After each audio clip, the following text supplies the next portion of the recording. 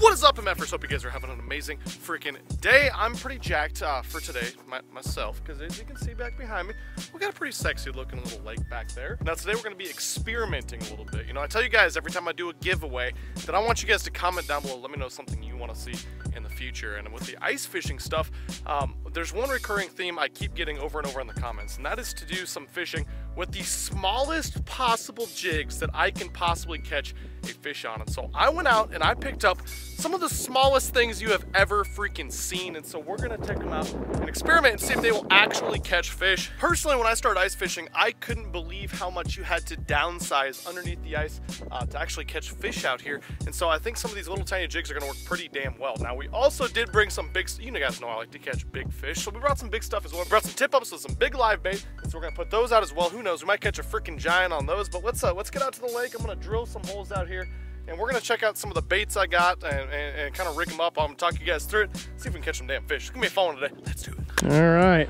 trek out onto the ice, doing something that I told you guys I wouldn't be doing for a long time.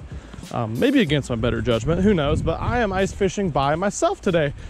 But the good news is I was just here not that long ago, and the ice is very safe. It's thick. It's thicker than anywhere around home, which is actually why I traveled a couple hours today to this lake. And I've heard there's giant bass and giant walleye in here. So yeah, we had to check that out. Obviously would be totally freaking sick if we could get them on the micro jig.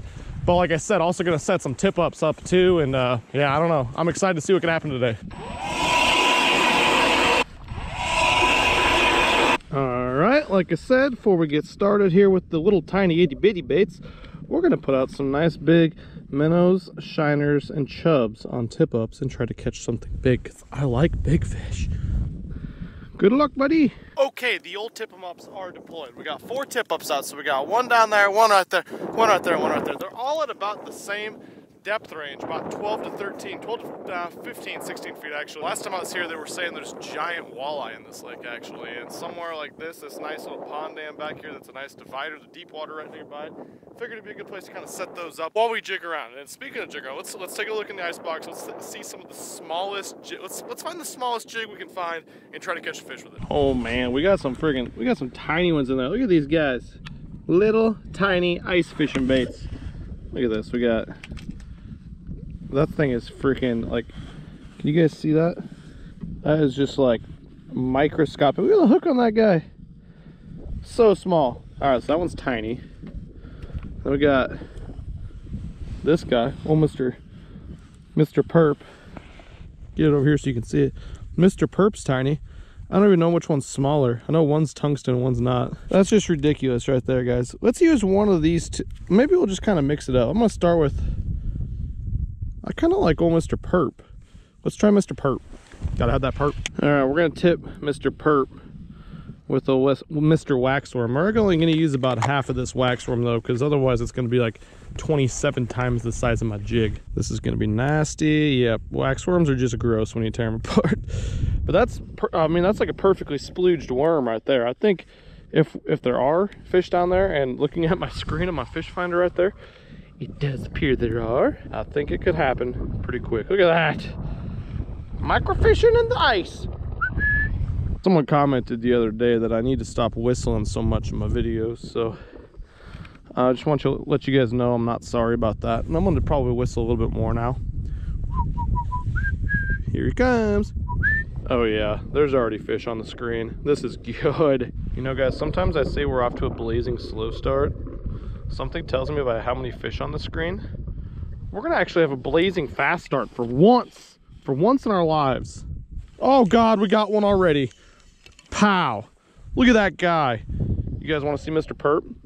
He's down there somewhere. I don't even know where he's at. This guy freaking choked city'd Mr. Perp. Tiniest little jig, 2-pound test.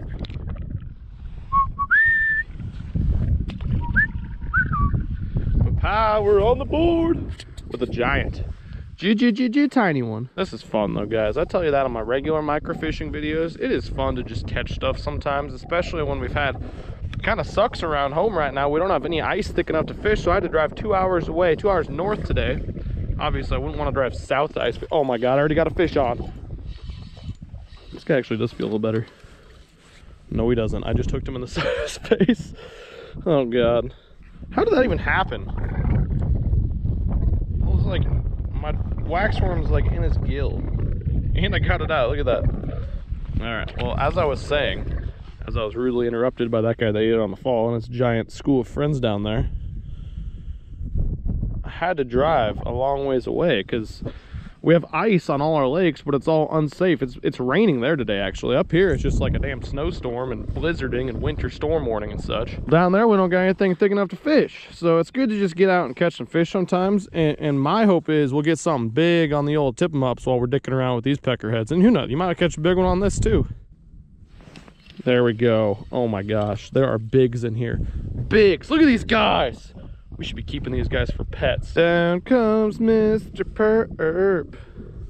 Time for him to get you hooked. Oh God, he crushed my little cricket. Another dirty little cricket eater. Well, Mr. Perp's getting the job done. We might have to, I don't know, scavenge around, see what other kind of fun little baits we can catch some fish on today. Catching fish is fun, right? Yeah. Oh, that's why I'm catching so many bluegill. There's a bluegill on my cricket holder here. For you guys wondering what's going on down there, so there's the bottom and like 14 feet, and that's like fish. Millions and millions, not millions, probably like 10. But there's like 10 fish on the screen, which is always cool. I mean, we wish they were bigger. We'll have to go move somewhere. See if we can find some bigger cricket snatchers. I like this weather though, man. This is like the first time in ice fishing this year where it's been overcast and like windy and cloudy and rainy and winter stormy and nasty. Usually that's when you can get some bigs to bite. That's what I'm really hoping with those tip ups. Got him. Oh, this one's a mega giant. Mega giant. Don't mind me, just grown man out here talking to himself on the ice. I like it. Yep. That's what I do for a living, talk to myself. All right, watch this. This is what I like to do to piss them off. Someone drop it down right by their faces. They're on the screen right now. Dirty little cricket eaters. All right, Perp saying coming down. We're gonna drop them all the way to the bottom. It's gonna go past their faces and they're gonna be like, what was that? But they don't want to eat it off the bottom. So when it gets to the bottom, boom, on the bottom, we're just gonna slowly jiggle it up through the whole pot of them, and they're gonna lose their damn minds and crush it. It's gonna be hilarious. Watch this. Boom. Got him. Every time. Every time. And he freaking choked it. Look at that. Choke shitty. Choke shitty. Okay, one more of these peckering heads. We're switching locales because I want to catch a big. Boom. Freaking crushed it. Pow. That's a cool looking guy. Look at him. That's like a hybrid dude. A hybrid between a peckerhead and a cricket stealer. They call it a cricket head. Bye, cricket head. Okay, time to move. We need some bigs now, guys. Let's go find some bigs. There we go. Now we're in the forest a little bit here. Get it down. Let's switch. No, let's leave Mr. Perp on just to see. Holy freaking Tree City down there, or Fish City, one of the two. Gotta feel like it's Tree City since we are in the jungle. Oh, good news. There's giants in the new spot. Oh, just kidding. Still babies. You guys probably love these videos where all I catch is 3-inch bluegill. Man, it must be freaking enlightening. Okay, one more fish, and we're switching colors because I'm sure it's gonna make a huge difference.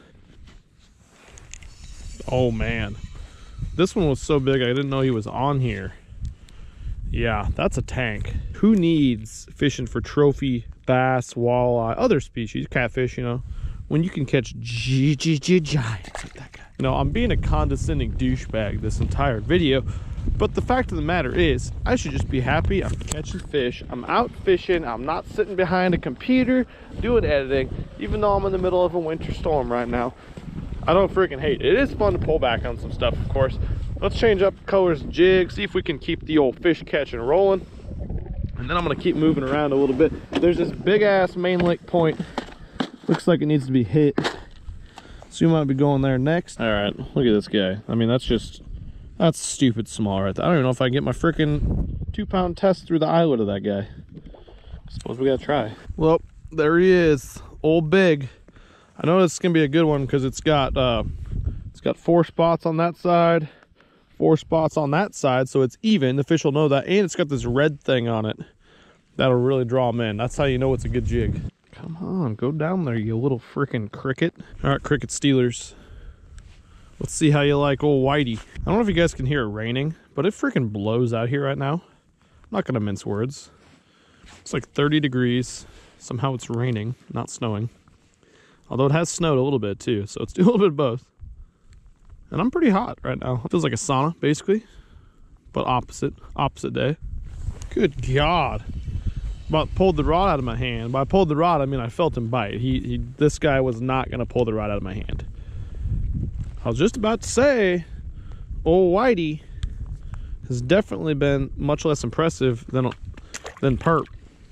Old Whitey's struggling there, but hey, he just caught one finally. We might have to just switch hold. I think they get a little wise to you, honestly. After about 392 of their friends get caught out of one hold, they get a little wise to you. These are smart fish here, guys. Brilliant.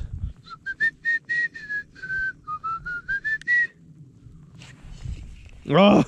Now, one thing, I'm being serious here, guys. One thing that sucks about Whitey here is it's just got the smallest hook in North America, which, I mean, even when my jigs are small ice fishing, I like them to have a decent sized hook. So I feel like if they suck in my cricket, I'm at least going to get a piece of them. This guy's hook is just like, it's tiny. So I have missed a few bites on old Whitey. You gotta be shitting me. See this? I don't like this. The hook is too freaking small. Stupid.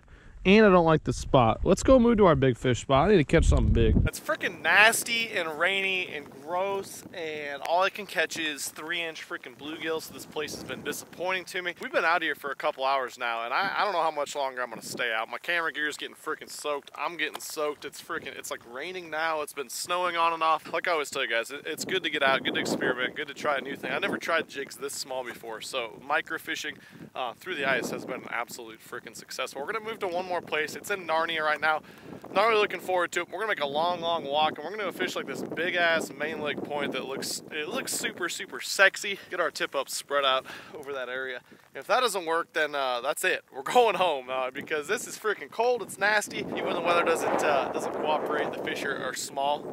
You never know when a big one's gonna bite. So let's make a move. Hopefully make that happen.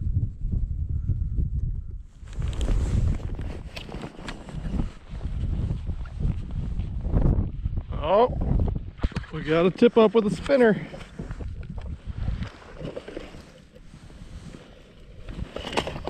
Got him. What do we have here? Oh, hell yes! Finally, something happened, and it was this big bass. I just moved out here to this point. So freaking sick. Look at that one, guys. Hell yes. Freaking tank. I mean, that's like a, I don't know, it's probably close to a 4-pound bass. Old Mr. Shiner, right down his throat. Barely got a hook too, look at that. Just moved out to this point actually, and I don't know, I was not feeling good about this at all, to be honest. Just have this one tip up set out, but I think we're gonna set some more after that guy. Get him back in the water. Yes, that really boosts morale. We're gonna get some tip ups rolling now. Well guys, not even sure how it's possible, but I freaking set tip ups in that same spot where I caught that fish, that really nice bass, for the last like 90 minutes, and I didn't get another freaking bite. Ice fishing has not been friendly to me lately when it comes to trying to kind of pattern things, figure things out, and duplicate things that are working. With that being said, I can't complain. That was a super nice bass I caught, probably close to 4 pounds, which is an awesome bass through the ice. Hand lining him in on a big old shiner. Those shiners freaking work, man. Go pick out some of those shiners if you like to ice fish. They definitely get big bites. Like I told you guys, this was kind of an experiment today, trying out those little tiny itty bitty jigs. I brought the tip ups and the big live bait along to hopefully be able to catch a big one while we were jigging, and we did just freaking that. I was gonna stay on the ice a lot longer, but I don't know if I've told you guys this, but since my accident when I was in the water for a really long time, my fingertips are still numb and my hands get super cold super easily. And since it's raining, it's cold, it's windy out here, yeah, I don't have a lot of feeling in my hands right now, so I need to get in the truck, warm those guys up. If you like this video, please go subscribe to Milliken Fishing, and I will catch you guys very soon. I'm out of here. Peace. I'm not sorry. I can't help this love like mine. I'm not sorry. I can't stop with a love like mine.